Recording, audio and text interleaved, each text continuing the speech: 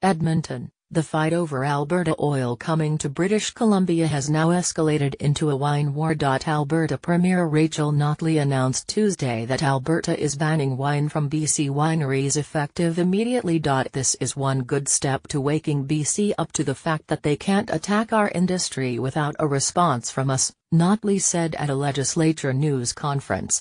The Alberta Gaming and Liquor Control Board will put an immediate halt to the import of BC wine into Alberta. She said in 2017, there were 17.2 million bottles imported, the equivalent of about 1.4 million cases, with an estimated value of $70 million per year for BC wineries. The wine industry is very important to BC, not nearly as important as the energy industry is to Alberta and Canada, but important nonetheless, said Notley.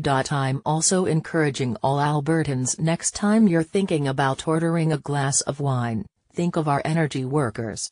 Think of your neighbors. Think of our community.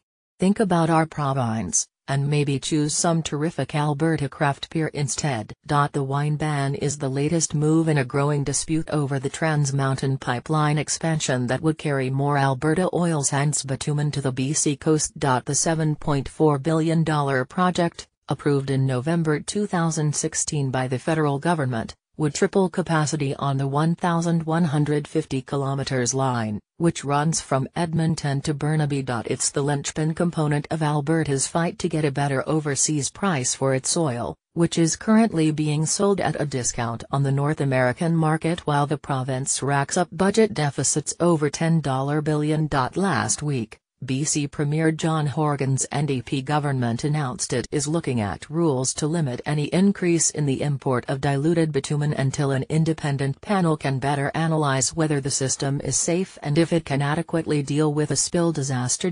Horgan has said the issue is about the BC government's responsibility to keep the coastline and inland waterways safe. Notley conceded the ban on BC wine may violate interprovincial free trade rules, but said they are moving ahead anyway. I honestly wish it did not have to be this way, she said. We don't take this lightly. Albertans didn't want or invite this fight. This is the second trade retaliation announced by Notley.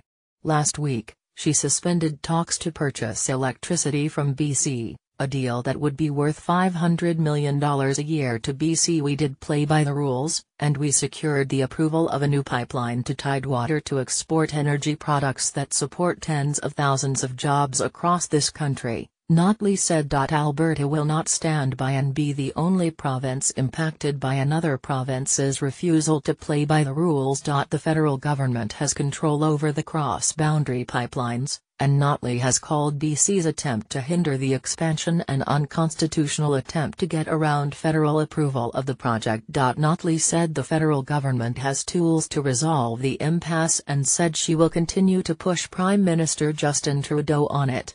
We are actively preparing measures to get Ottawa to step up and BC to back down, said Notley.